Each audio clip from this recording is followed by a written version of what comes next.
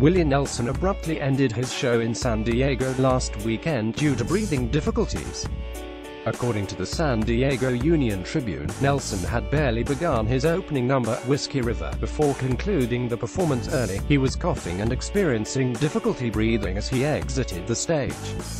Nelson's publicist told the Union-Tribune that the 84-year-old country legend was suffering from either a bad cold or the flu, and was returning to Texas to recuperate. In addition, Nelson has cancelled his 3 upcoming shows in Palm Springs, Las Vegas, and Laughlin, NV this week.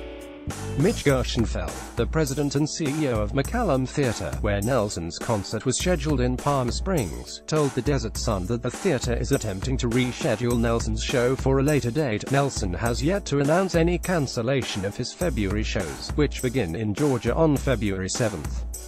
In August, Nelson ended a show near Salt Lake City early due to altitude sickness.